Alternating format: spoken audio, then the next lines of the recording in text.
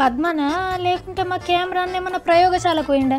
Oh my God, too much water, plastic pollution. How people are barking. This is very dangerous.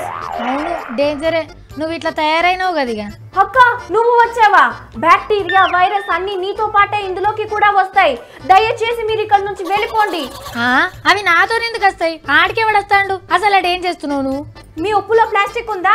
మీ నీళ్ళల్లో plastic ఉందా? మీ అన్నంలో, మీ చాయ్లో అన్నిట్లో plastic ఉన్నాయా? చెప్పండి సిస్టర్, చెప్పండి. మా ఉప్పులో కషం ఉంది, మా సాయిలో చేపత్తుంది. ఈ డ్రెస్, ఈ మైక్రోస్కోప్, ఈ ఎన్విరాన్మెంట్ ఇదంతా చూస్తే కూడా నీకేం అర్థమైతే లేదా? టిక్ టాక్ పద్మ పోయి డాక్టర్ పద్మ అయినవా ఏంది? దా మరి నీకు 2 మత్తు గోళీలు ఇస్తా, గమ్మునుంటావు. తెల్ల కోట వేసుకుంటే డాక్టరేనా? ఇంకేం ఉండదా? సైంటిస్ట్ ఇక్కడ పద్మ, ప్లాస్టిక్ సైంటిస్ట్. సైంటిస్టా? సైతానేం కాదు. నువ్వేం ప్రయోగం చేస్తున్నావు? అయినా ప్లాస్టిక్ సైంటిస్ట్ ఏంది? మనం తినే తిండిలో ప్లాస్టిక్ ఉందా లేదా, ఉంటే ఎంత ఉంది, చెటాక పావు కిలోనా, మనం ఎంత తింటున్నాం అనే దాని మీద ప్రయోగం చేస్తున్నా. తిండిలో ప్లాస్టిక్ ఏంది? ప్లాస్టిక్ కవర్లు వేసుకొని తింటున్నామా ఏంది? మనం తినే తిండిలో ప్లాస్టిక్ ఉంది, అది తెలుసా నీకు? దీనికి ఫార్ములా ఏంటి, ప్రయోగం ఏంటి, ప్రోగ్రామ్ ఏంటి చేస్తున్నా. బెండకాయల పురుగులు వస్తే అట్లనే కూరండేదానివి, నువ్వు తిండిలో ప్లాస్టిక్ ఉందని కనిపెడుతున్నావా?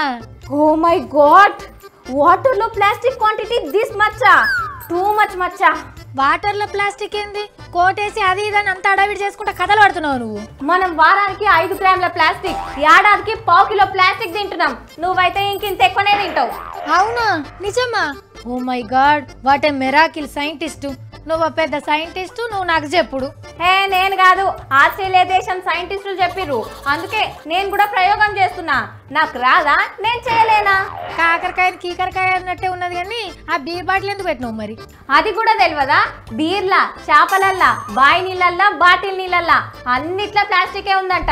అంతెందుకు, మనం పీల్చే గాలిలో కూడా ప్లాస్టికే ఉంది.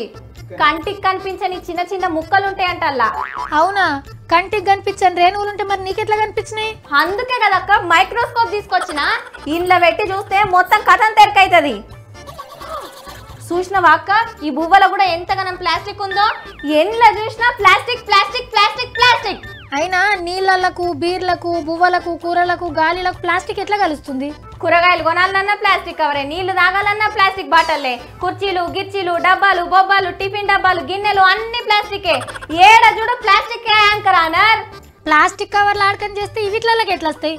ప్లాస్టిక్ కరిగి అన్నిట్లలో కలిసిపోతున్నాయంట. మనమేమో ఏం తెలియకుండా అన్ని అడకం చేస్తున్నాం. కల్తీ వస్తువులను అలవాటు చేసుకున్నాం, ఇక ప్లాస్టిక్ తినుడు కూడా అలవాటు చేసుకుందాం. చేసేదేముంది మనం? కల్తీ తిండి తిని ఎట్లాగో పెయ్యి అంతా ఖరాబ్ చేసుకుంటూ అలవాటు చేసుకున్నాం. ఇప్పుడు ఈ ప్లాస్టిక్ కలిసిన తిండి కూడా అలవాటు చేసుకుంటావా? ఈ ప్లాస్టిక్ ఆర్డర్ బంద్ పెట్టు. సర్కార్ బంద్ పెట్టించింది, అయినా జనం పాటిస్తున్నారా? ప్లాస్టిక్ తయారు చేసే కంపెనీలను బంద్ పెట్టేయాలి గానీ. అది అయినట్టే గానీ. హాయ్, నేను మీ పద్మ. నేను ప్లాస్టిక్ వాడడం పూర్తిగా బంద్ చేశాను, మీరు కూడా బంద్ చేయండి. Plastic down down, plastic down down. Oh my God, నా ప్రయోగం మొత్తం ఫెయిల్ అయింది. ఏమైంది పద్మ? ప్లగ్ పెట్టలేదు అక్క. అయితే ఏమైంది? ఇప్పుడు మళ్ళా చేస్తా. తెలవని పనులు చేస్తే అట్లనే ఉంటది మరి.